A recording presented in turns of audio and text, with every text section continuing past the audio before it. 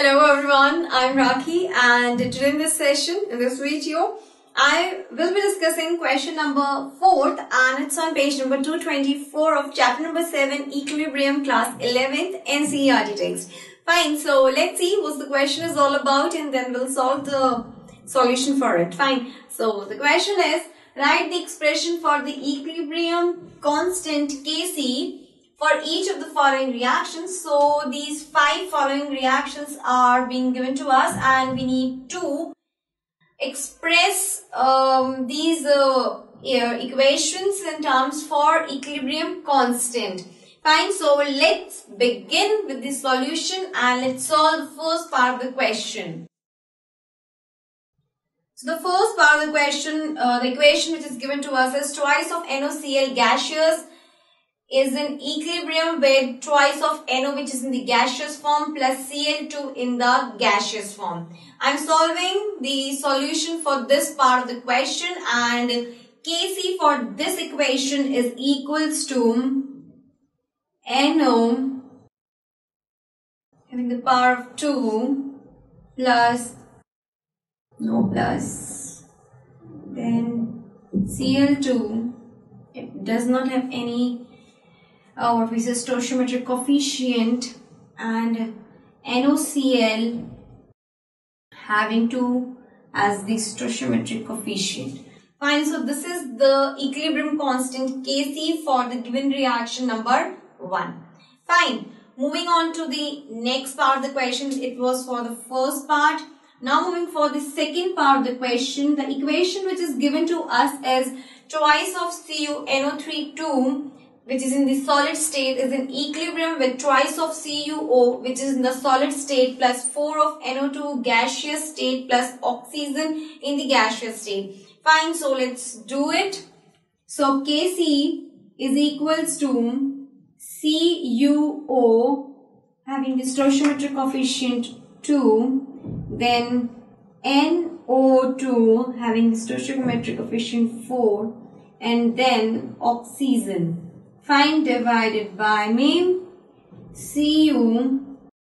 NO3 cut twice having the stoichiometric coefficient as 2. But let me tell you, my dear viewers, that the concentration for the concentration for the compounds which is in the solid state is always 1. So you can see over here copper oxide is in the solid state, therefore the concentration for it will be 1, and over here CuNO3 twice which is also in the solid state, so the concentration for this compound also will be 1. So Kc for the second reaction becomes is equals to NO2 having the stoichiometric coefficient 4 and oxygen. Fine, so this is the equilibrium constant for second part of the reaction. Fine. Now moving on to the third part of the question.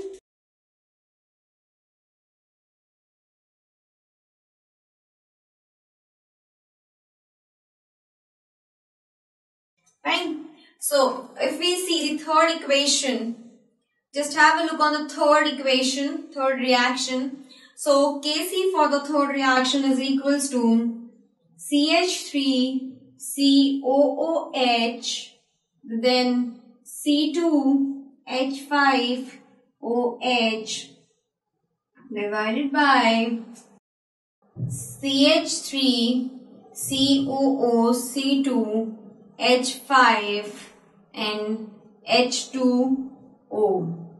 So my dear friends, I also want to tell for this part of the question that concentration for water is always unity. Fine. So the equilibrium constant for this part of the reaction or the equation is CH3COOH C2H5OH and CH3COO C2H5.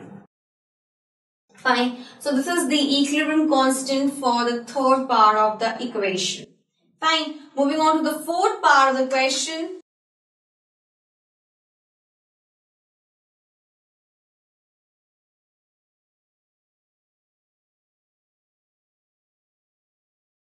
So the fourth part of the question is Fe3 positive in the aqueous state plus thrice of OH negative in the aqueous state forms FeOH का thrice in the solid state. Fine. So the equilibrium constant for this equation is FeOH का thrice divided by Fe3 positive and OH negative having the stoichiometric coefficient of 3.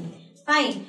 As I already told you, for the solid compound, the equilibrium constant or the concentration will be unity. So the equilibrium constant for the fourth part of the question is 1 divided by Fe3 positive and OH negative raised to power 3. Fine. So this is the equilibrium constant for the fourth part of the question. Moving on to the fifth part of the question.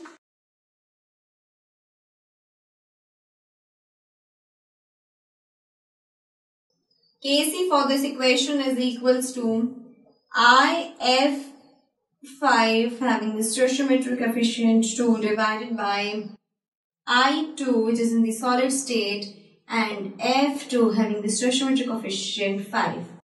ठीक है? Since iodine molecule is in the solid state over here, so the concentration for it will be unity and hence the equilibrium constant for this equation becomes IF5 2 divided by fluorine having the stoichiometric coefficient 5. Fine, so this is the equilibrium constant for the fifth part of the question.